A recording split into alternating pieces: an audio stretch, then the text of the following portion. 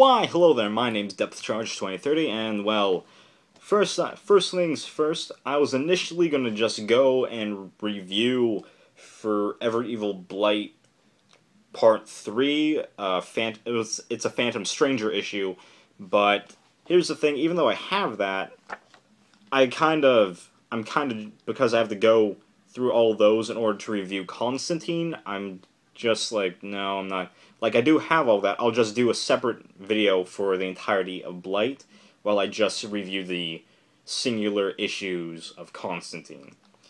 So that's what I'm doing. So today I'm talking about Constantine, issue number 9. Take a look at that cover art.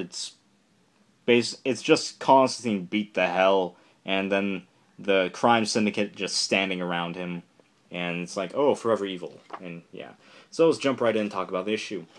And immediately we're treated to where the book picked up after Phantom Stranger. Yeah. This is going to be pretty weird to summarize what's going on without reading the other issues. I never thought about that. Moving on. So, they're in New York. Constantine, he's getting up from a crater because they fell in there. And so he's going on in his head being like, okay, I gotta save Zatanna. Zatanna's in my mind, but we gotta deal with Blight. And so he's gone, gathered all these people together. He's got Swamp Thing with him, Nightmare Nurse, Pandora, Phantom Stranger. And then they're there facing off with Blight, who is this guy who looks creepy as hell. So Blight is actually a friend of Phantom Stranger who got possessed by Blight itself from Earth 3. So they're just fighting that, and Blight's just, I will destroy you, and Constantine is he's just doing his best to keep, like, things together.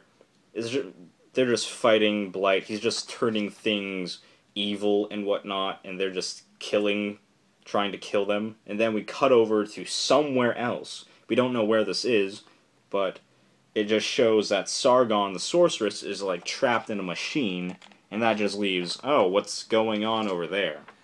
And then we cut back to Central Park, where they're still trying their best to fend off Blight's evil people. And so Constantine goes toe-to-toe with Blight, and so Constantine just uses magic to just throw him on his arse and whatnot. So while that's going on, they're trying to just murder Blight in a sense. They're just, like, focusing on him. But at the same time, Phantom Stranger is just like, hey, my friend Chris is in there. We gotta pull him out. So they're just like, okay, we gotta get this kid out there.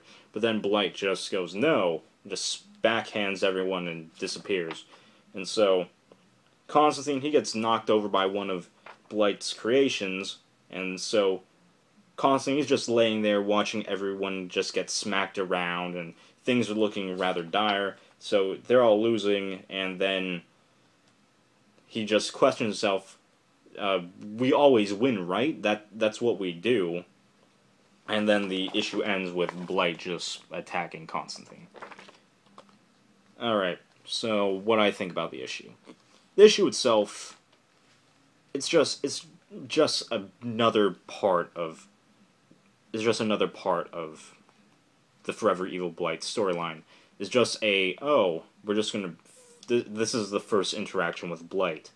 And then we even see a little hint at things that happen in the future. But, yeah.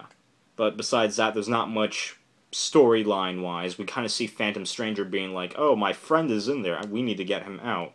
But besides that, there isn't really much heart involved, if you get that. The only other heart, really, is Constantine just being like, I want to save Zatanna, everyone else can go die. Yeah, that's Constantine. What do you expect? And for art, we get this new artist named Aiko, and his art, just going from, well, going from, like, what's his name? One second. Like, Aiko's art, and it's just weird to me. Initially, it's just something that I need to have grow on me, and, like, I can't just look at it and be like, oh, because there's just all these, like, dots and specks to it. It's just like, oh, that's, like, it just kind of makes me feel weird when I read it, or when I look at it. I'm just like, okay. So it's just something that needs to grow on me. So if I gotta give this issue, I give it like a 2.5 out of 5. It's a issue. It's like a building block. It's not really important, really. And you have to keep in mind it's part of a bigger picture. Like, you can't just go into this issue singular without having read Phantom Stranger or anything of the Justice League Dark comics. So, yeah. My name is Depth Charge 2030. See y'all later.